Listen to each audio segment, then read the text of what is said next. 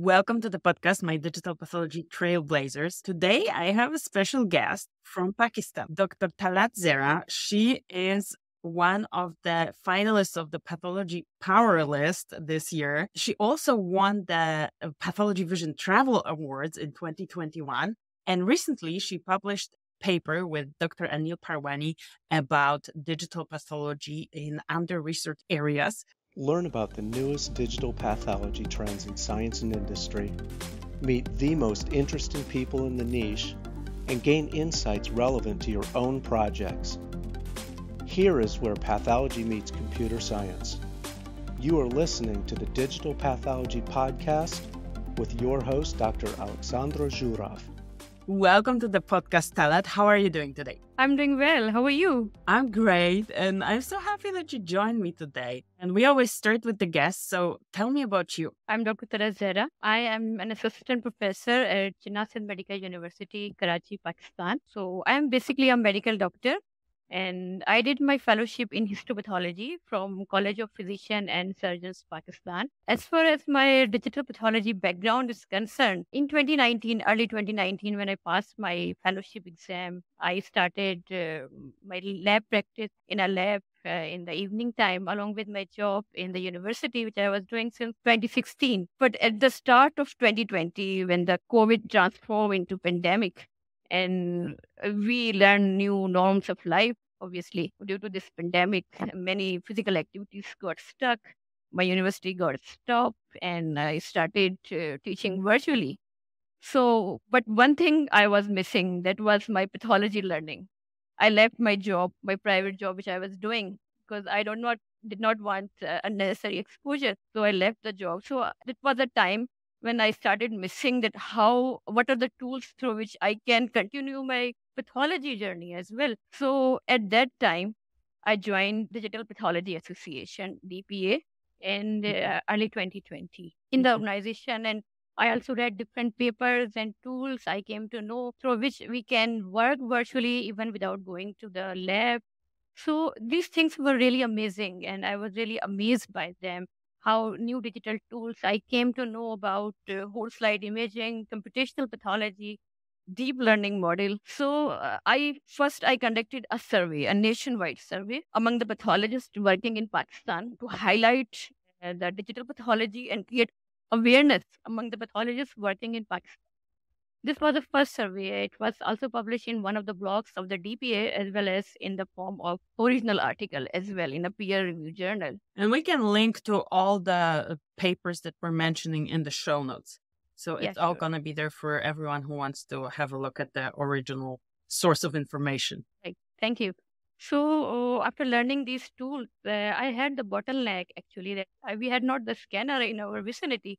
So when I resumed my duty to my university in the mid of 2020, so I had a microscope which had a camera, and it was an inbuilt camera and it was connected with a screen. So I started my journey with this available tools. I used to take images, static images. Initially, I used to make a movie of that entire image, and I used to send it to my colleagues for second opinion, telepathology.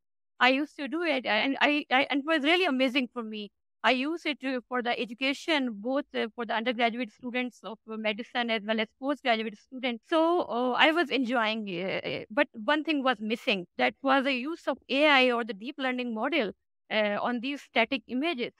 So I approached many software vendors internationally, but when they came to know that I don't have a scanner, so they refused me because they don't know. They had no idea that AI can be applied on digital images. So, but I did not lose hope. I kept contacting different vendors, and one day I found a vendor, Iphoria. Iphoria, despite they know that I don't have a scanner, I don't have the whole slide images, they gave me their demo version for about 1.5 months. And to me, it was a really exciting moment because I really wanted to use the AI tools, how they work on it, on the digital images or the whole slide images. So I'm really thankful to Dr. Darshan Kumar, who was the customer success manager of Iphoria. Initially, I had no knowledge how to annotate the image, how to make apply algorithms, how to test and train. I was completely zero. But that gentleman helped me out, and he taught me how to annotate perfectly, how to apply an algorithm and test and train the images. So I did three projects in that 1.5 month period. All these projects are now published in the peer reviewed journals. Along with this AI learning, I kept on writing different platforms, international platforms, highlighting the issues of delayed adoption of digital pathology in developing part of the world. In 2021, when there was a Path Vision, which is an annual conference of DPA, first time probably they put an award, a travel award for an individual from developing country. I just filled the form. It was written that the award will be given to those who have a knowledge of digital pathology, computational pathology. It will be given on the base of the knowledge of the individual. So I just filled the form, keeping in mind that it's a single award for the entire developing world. So I might get or may not. So I forgot after submitting the application simply because I knew that I won't get. But to me, it was really a surprising event thing when I got an email and I came to know that I'm the one who is selected. So, though in 2021, I could not go to US at that time because of Mhm. some COVID restrictions and visa issues, but I'm highly thankful to Dr. Anil Pravani, who brought my award all the way from US to Karachi on his personal visit. And he gave me that award in Karachi at a session organized by College of Physicians and Surgeons of Pakistan in his honor. He gave a fabulous talk there, and it was the first talk about digital pathology and computational pathology in Pakistan, which was both attended physically as well as virtually all over the country, and the response was highly appreciated. So I went to Path Vision 2022 actually. So and I received the award once again, the same award, and I got the travel grant as well. So actually, basically, the when I got when I was selected for this award, this was a really motivation for me. Then, if you can work hard and if you are sincere in your efforts, you can get the results. So no need to be disheartened that you don't have a scanner. So I kept working. I did not stop my journey after that.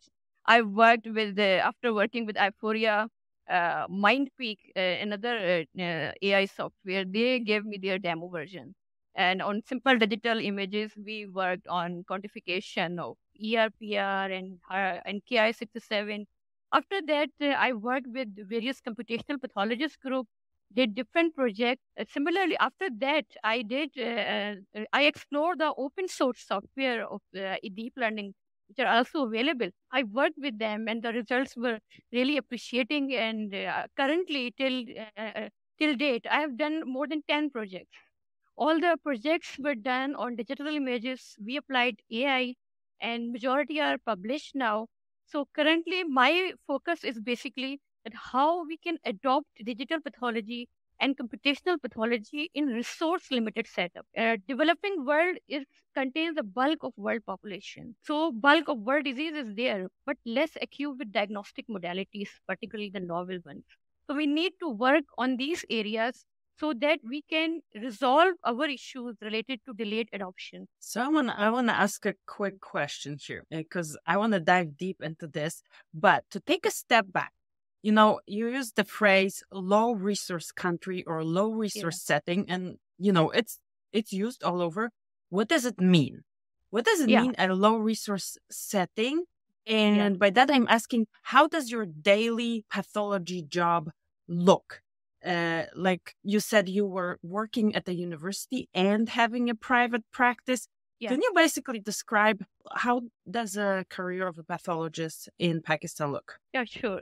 By low resource setting means in developing part of the world, most of the countries, the health structure is not very good in terms of infrastructure, in terms of logistics, in terms of manpower. We are deprived of number of healthcare professionals, both pathologists as well as the technical staff.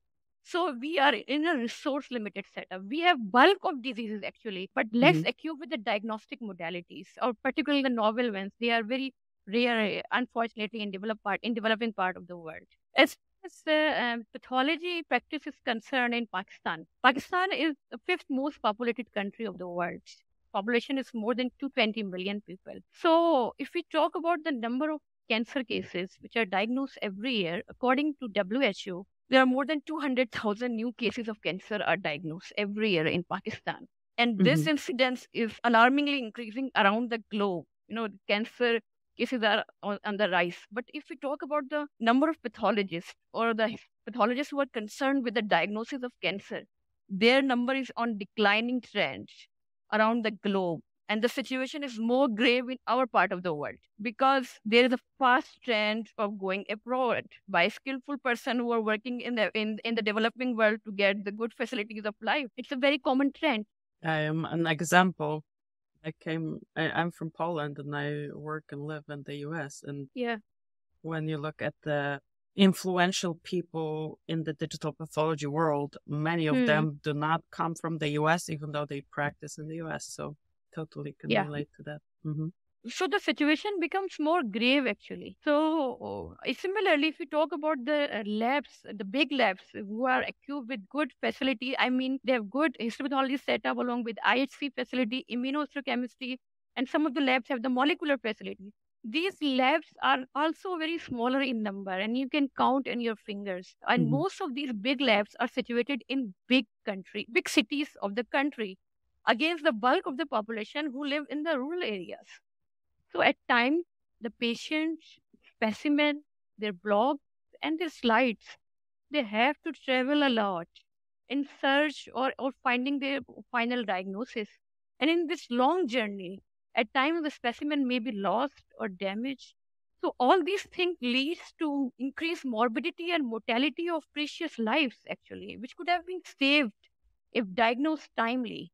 So, to me, digital pathology appears as a ray of hope in solving many of these issues. So, another question. We have big labs that have access to molecular, to IHC, and can basically provide the final diagnosis, but they are only in the big cities.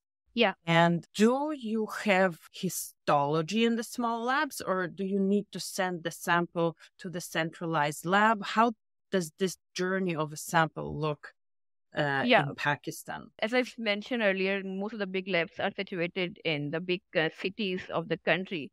Smaller labs usually give the facility of H&E only or the histology examination. Then they refer it to the bigger lab. Or sometimes the patient take the sample and directly go to the bigger labs just to avoid unnecessary time issue. So this is an issue. And as you said, that there is a poor health facility system present in most of the developing part of the world. So these issues are still not uncommon in our part of the world. So you say you are working with a microscope camera, and most of your project has been done on this type of your images. What's your microscope? What's your camera? And how many of the microscopes are equipped with a camera currently, in Pakistan? Most of the microscopes are equipped with the camera. Now, currently, most of the modern microscopes, they give the facility of camera. So, as I told you that there is shortage of pathologists, so we do telepathology through these camera connect. We take the images from the region of interest, take the photograph through the good smartphone help us in our work. Yeah, so these are the cheaper solutions which can help. But obviously, if we have a small scanner facility in some of the areas, that can make a difference. So that takes me to my next question, which is a little bit of like a devil advocate question, and I'm going to tell you why. Do you really need this scanner? How is it going to help? And why am I asking that? And you already mentioned a couple of components. So I always give this example. Okay, the only lower resource setting that I visited was Ethiopia in Africa during a scholarship that I had. And I witnessed their pathology lab. And I don't think they had access to molecular. Maybe they did. But basically, in Africa in general, before telephone cables were installed, the world already moved to smartphones. So they basically skipped this whole thing, this part of technology development. They could enter in the next step. So everybody has a smartphone. I don't know what's the situation in Pakistan, if you guys are users of smartphones, but it looks like you at least have a smartphone. Yeah, a majority of the health professionals have a smartphone. You wanted to sell this The basic infrastructure is still weak, and you are talking about the scanner. Yeah, we have the issues. We have already the pre-existing issues which we need to solve. But beside this, we need to adopt the novel tools as well. Why I emphasize is that by adopting these more novel tools, we can resolve our pre-existing issues actually. For example, if we, I don't talk for that we should have a high-tech scanner. I talk about the low slide scanner, smaller scanner, or digital microscope. We don't need a big logistics actually. We have issue of reduced declining number of pathologists, right? As I mentioned Mhm. earlier, the number of pathologists in Pakistan are not more than 500 Okay. against the bulk of population, which is 220 million people, more than 220 million people. So, as I mentioned earlier, the number of cancer cases is on the rise around the globe. Situation is more grave in our part of the world because we had the bulk of world population. So, in histopathology, particularly, and the cancer cases, we need second and third opinion. We need opinion from the subject specialist. So, if we had that facility of a scanner or the low slide scanner, we can send the images to the concerned pathologists around the world on a single click. It will speed the diagnosis of the patient and also will reduce the miseries of the patient. You know, we had to send the slides. Slides have to travel from one place to another so that the pathologist can see. You know, sometimes I used to send the digital image to my senior colleague, but she says, no, I'm not satisfied. I want to see the whole image. Obviously, it's true because Okay. histopathology is very important field, and we are dealing with the lives of the patient. So, by adopting the novel tools, at least we can reduce or we can minimize our own issues, which we can resolve our already existing issues which are already present in our part of the world. Similarly, once your data is digitized, so residents working in different part of the country, they don't get the equal facilities of learning. Once you have a centralized data, you can share it to every resident. So, in this way, you can provide equal opportunities of learning for all the residents working in the country, irrespective of their geographical status. Similarly, this is an era of precision medicine. The disease behave differently from region to the region. Once your data is digitized, you can make your own disease model, disease trend, and predict the disease outcome according to your own demographic region. In this way, opening the door of precision medicine. So that's why I emphasize that we need to adopt these tools to solve Mhm. our pre-existing issues actually. Though we need to resolve them as well, obviously. But by adopting these tools can help actually. See, yeah, I hear what you're saying. So basically, because my argument was like, okay, you're a pathologist, you're seeking consultation with another pathologist, you know what to take the pictures of, you know which regions are diagnostic, where you have the problem, and you just send them static images. But the one thing that you said that you need to have a database representative of your own demographic, that's something that probably will require whole slide images, even if you don't necessarily need to use it routinely for telepathology, telemedicine, which you're already doing with your microscope cameras, right? Yeah. Actually, we need to start things gradually. You don't need to jump on the primary diagnosis. We need to start working on the more common disease. For example, breast cancer. Mhm. Breast cancer is the most common cancer around the world. Also, the most common cancer in the women in Pakistan as well. So we should have our own data because it's the most common tumor. I don't want that we should have digitized data for every disease, but for the common diseases which needs treatment, and the treatment can be different from region to other region, from one region to another region of the world. So at least for the common diseases, we can make our own data digitized. So, question, did you try any already developed algorithms on other populations applied to your images or whole slide images? Yeah, I took the demo version from MindPeak, and we already a commercially available software, and I use it on the data of my population, Pakistani population. Similarly, I used Deep Life, an open Mhm. source software, and its results were really amazing. It was very pathologist friendly software. It has so many tools which can help the pathologist to make things more accurate. I checked this one as well, the Deep Life. It's so easy. You just drag and drop your image and you don't even have to have whole slide images. You can just have a screenshot. Yeah. I used to take images at 10x and I used to upload it and then I annotate the region of interest, sometimes exclude the region where I don't need. And we did a large validation study on Ki-67 quantification in breast cancer patient. We took a result from pathologists working in developing part of the world. 10 pathologists took part in that Mhm. study, and the result of this study were really amazing. And now it's in the process of publication. So we have used basically AI-based software for validation study in our part of the world. So do you routinely use it, or do you have the option to now start using it after you publish the data or after your validation is done? Well, it will take time. I believe that we need more validation study or more in Mhm. scale.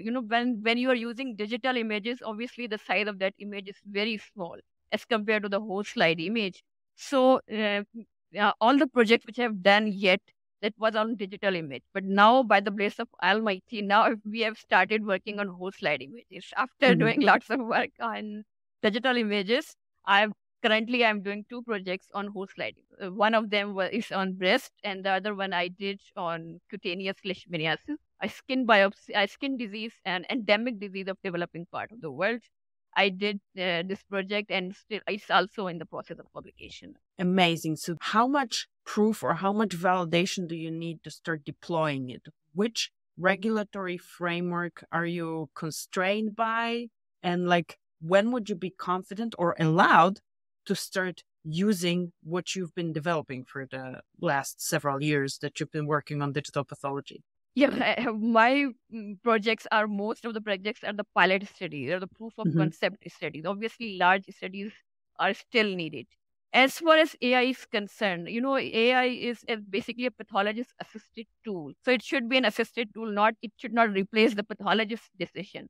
So even in developed part of the world, there is not 100% adoption, digital adoption. It was required, right? So AI tools are still not perfect. Pathologists are scared of the black box. That who is going to control the momentum? Is the pathologist who is signing out the report or the one who is making the tools?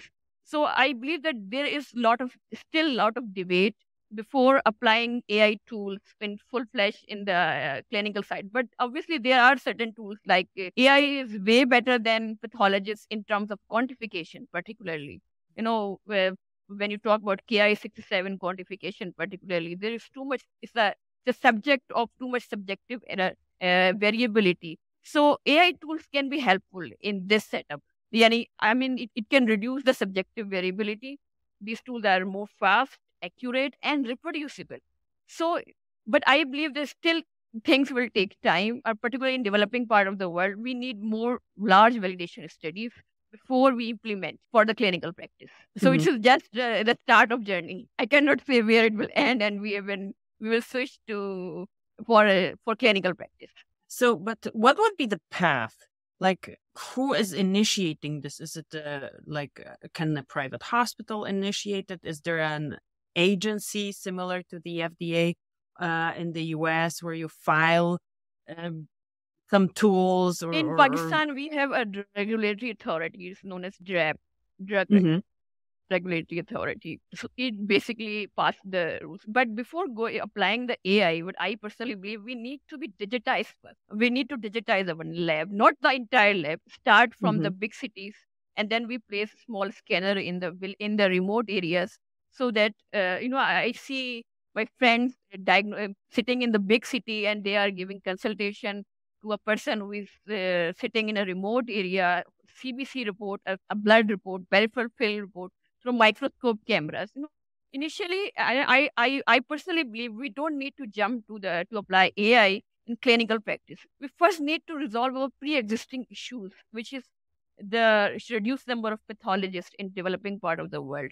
As we don't need to have big scanners or high-tech scanner. Initially, we need to have small scanners, which we can use it for telepathology. Mhm. Once this issue is a big issue, when this issue is resolved, and we started learning how to use the digital images, then we can apply the AI as well. So it's a step by step process. We cannot jump altogether on AI tools, but we need to learn it, obviously. So you say telepathology is the priority, and the number of pathologists in Pakistan that will come into training is higher priority. So regarding the pathologist education, how does that work in Pakistan? And what resources do you have available? Do you have any plan how to encourage more people to become pathologists? Basically, there is a regularity institution for postgraduate education in Pakistan. It's known as College of Physician and Surgeon Pakistan, CPSP, and it gives fellowship awards to the pathologists who pass the exam.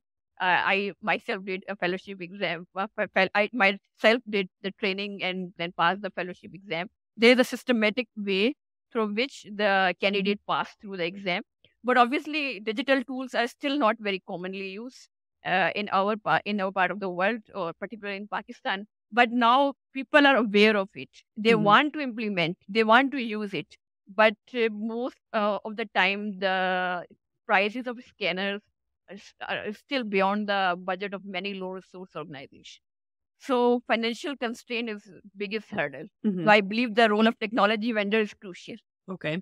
Is there anything that you use with your smartphone, or any way that you guys are doing telepathology with a smartphone? Yeah, we use the camera connected microscope. I really enjoy it. I used to make the whole movie of the image and I send it to my friend to take a second opinion. And I use it basically mainly for education, both undergraduates and postgraduate students. And also, I love to apply AI on it. I am a passionate learner of digital and computational pathology. So it's my passion, and I used to do lots of computational pathology. I used to do lots of annotation, and I try to learn how to annotate from Iphoria and other people as well. So I basically use the images for computational pathology. But you're saying that most of your colleagues don't. They only use it for telepathology. Yeah. They are too much overburdened. They don't have time, actually. Pathologists are reduced in number, as I told you earlier. Yeah, I mean, you have 500 pathologists for your country. I have 500 pathologists in Poland, which is a country of 35 million people. Yeah, just check. Yeah, it's a small country of Europe. So I have the same, and actually now the official number for 2021 is 37.7 million people. Okay. Compared to Pakistan. Exactly, Pakistan, which is 231.4 million. And we have the same number of pathologists. And I thought that we have a few pathologists. Yeah. You guys have less. I mean, we have the same number, but you have a lot more population to serve with your pathology services. So I think this is, everybody hears that. And it stays at the level of a slogan or of a nice thing to say. We have to help, or we have to implement things in lower resource countries. But unless you realize what is the scale of this problem, and to me, this is a personal connection. I'm from Poland, and I thought we have a few pathologists, and you don't. You have a country that's the fifth population in the world that has the same number of pathologists. So the situation may be great in some African countries, maybe. Yes, maybe I would have to invite or somebody in countries from there. who are war affected. The situation can be more grave. Let me tell you the experience that I had in Ethiopia. And like you say, you have to go approach the problem stepwise, and you're from there, you're working there, so what steps should be taken. The experience I had, or the thing I saw in Ethiopia, it was in Addis Ababa. There was some international grant, I think a European grant, that equipped the whole lab with the newest molecular techniques. I think it was different things, but one of them were PCR cyclers. And this whole lab was fantastically equipped. They had a person who graduated from a PhD program in Germany. And this whole lab was under those anti-dust covers because the hospital was not able to purchase the reagents to use those machines. So basically, a lot of money and a lot of equipment just collecting dust because there were no resources to actually use this equipment. Which as I was thinking about it, okay, what would be the restriction, the bottleneck there? Maybe internet connection, maybe some kind of storage. Technology glitches. Yeah, storage. Technology We glitches. need trained technical staff. So that's why I always emphasize that we need to start with on a small scale first, make the things mature, and then implement on the larger scale. So you don't need to jump on the higher scale first. We cannot handle it. So start small steps and then start your journey. Definitely. And to know the steps, you need to know both sides of the story.